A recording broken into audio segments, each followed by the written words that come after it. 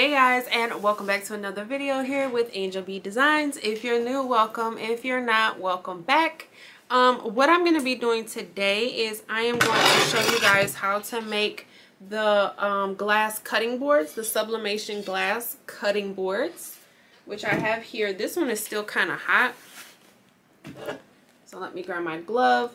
But here's the second one. I did two just because this is the one I wanted to put in my kitchen. But I wanted to see what, what the colors look like. I wanted to use some vibrant, bright colors to see if it would pull through. And it did. I think that looks absolutely amazing. Y'all know this is my favorite picture. So, that's why I did two. I have one that's just kind of, this one's hot too. Oh my gosh, I can't even hold it. So this is the one that I did for my kitchen. I actually feel like I could have did a better design, so I'll probably do another one or a bigger one. But this is one that's kind of more of like a black and white type, and then this one is color. So I just wanted to do a compare and contrast. But if you want to learn how to do these, they're very, very simple. Go ahead and stick around, and we will be doing that today. I will meet you guys over at my computer, and we're going to design these images first. Okay guys, so I'm here on my computer. I just wanted to quickly show you how I designed this. I am designing this in Canva. The size of the canvas, the dimensions of the canvas that I'm using are 11.3 by 7.9. And I got that from the seller. That's the size of the imprint area that the seller of the glass cutting board gave me, and I will link their Etsy shop down below on where I purchased the glass cutting board from. But basically all I did was I just went into my elements, I searched white marble, and then I picked one that I like. I believe it was this one.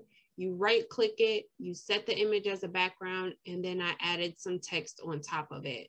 Super, super easy. That was all I did to create the image. I just made this to go into my kitchen. I do have marble backsplash, and then my countertop is kind of like a black and white marble. So that's why I went with black lettering, and then the white and gray marble. It'll match my kitchen. Then you're going to go ahead and download it, PNG. Do not do transparent background. Just download it just like this. Because if you hit transparent background, then it's going to take this marble out or whatever background you choose. So just download it as a PNG, save it to your computer.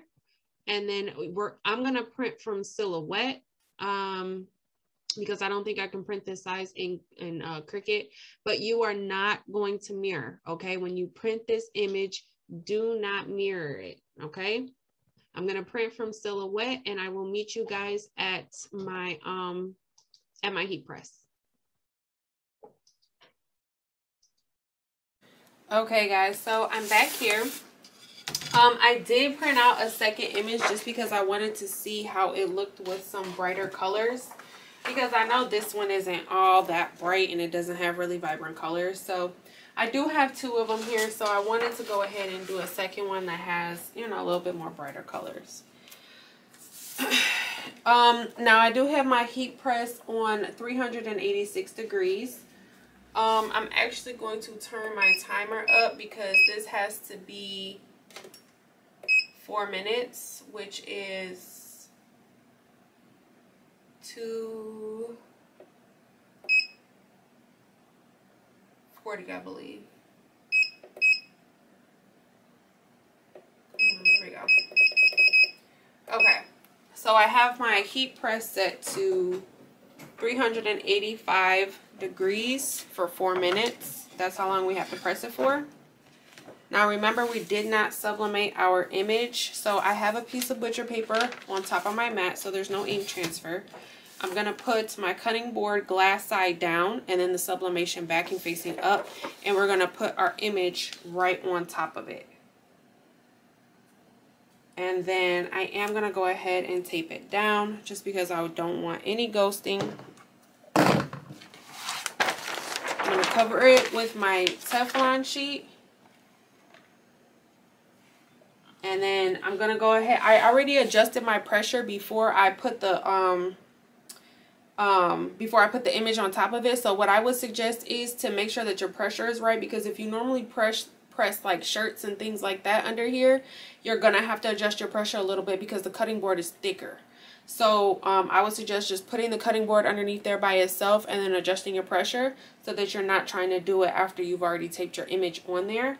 But I'm gonna go ahead and get this pressed out. I will come back in about 4 minutes when it's done. All right, so I'm back here. It has been just about 4 minutes.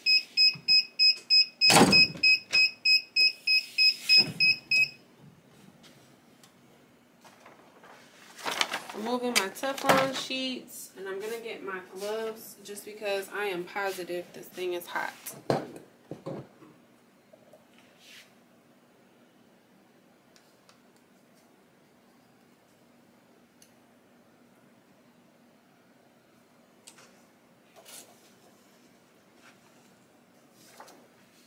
Okay, so it looks like it got good ink transfer, like all of the black ink transferred. This side is gonna look dull because the whole point of this is for you to be able to see it through the glass, so you have to flip it over to see how it looks. So I'm putting my gloves on and we're gonna flip it over. Oh wow, that looks really, really cute. So there's how it looks. You can't really see the marble effect of it. I mean, you can a little bit, like right here, but more so you see more of the words. Then you do the marbling. So I kind of figured this was how it was going to look. That's why I wanted to do a second one with brighter colors, because I want to see if the colors, you know, will really shine through. I know black will, right? But I wanted to see if the vibrant colors are going to shine through. So that's why I went ahead and printed off a second one. Okay, so I'm going to do the same thing. Glass side down. This is the image I printed out for this one. And I'm going to go ahead and tape this one down.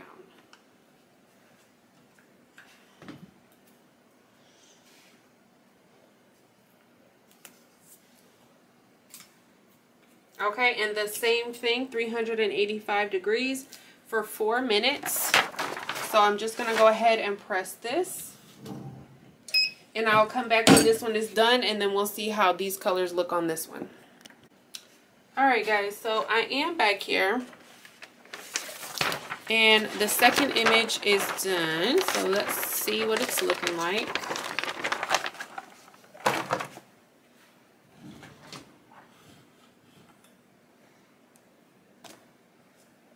Oh no, it slid. That's how you get ghosting. It looks good though. It doesn't look like I got it ghosting.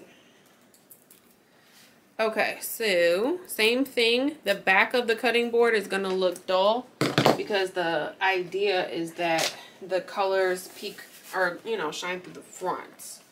So let me get my gloves so we can turn it over.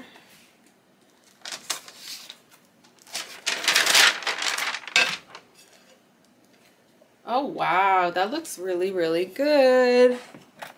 So there's the front of the cutting board. And as you can see, it is glossy. It kind of has like a little texture to it.